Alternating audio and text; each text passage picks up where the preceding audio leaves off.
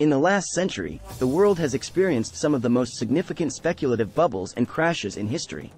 From the Great Depression of 1929 to the dot-com bubble of 2001, these events have left an indelible mark on the global economy.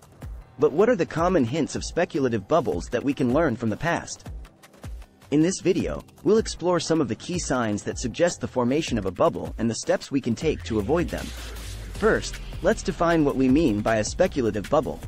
A bubble occurs when the price of an asset rises far above its fundamental value, creating a speculative frenzy that eventually leads to a crash. While bubbles can happen in any asset class, such as stocks, real estate, or commodities, they all share certain characteristics.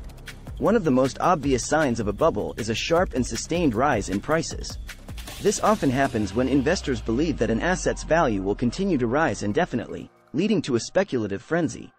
But as prices rise further, it becomes more difficult to justify the asset's value based on its fundamentals. This is a clear sign of a bubble. Another sign of a bubble is an increase in trading volumes and market activity. As more and more investors pile into an asset, trading volumes rise, and prices can become more volatile. This is a clear indication that speculative forces are at work. Bubbles can also be fueled by an excess of credit or leverage in the economy. As interest rates are lowered, borrowing becomes cheaper, leading to a surge in demand for assets. This can result in the overproduction of assets like real estate or a building boom, which can create a bubble. Another key sign of a bubble is the presence of a narrative that justifies the asset's high valuation. This narrative can be based on technological innovation, a new paradigm in the market, or the belief that an asset is too big to fail. But as history has shown, these narratives can be misguided and can lead to a crash when they are exposed. So, how can we avoid falling victim to a speculative bubble? One approach is to focus on the fundamentals of an asset and avoid investing based on hype or speculation. It's also important to diversify your investments and avoid putting all your eggs in one basket.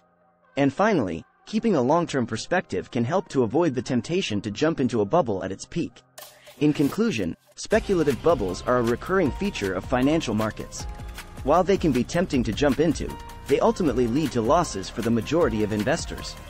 By being aware of the signs of a bubble and avoiding the hype, we can protect our investments and build long-term wealth.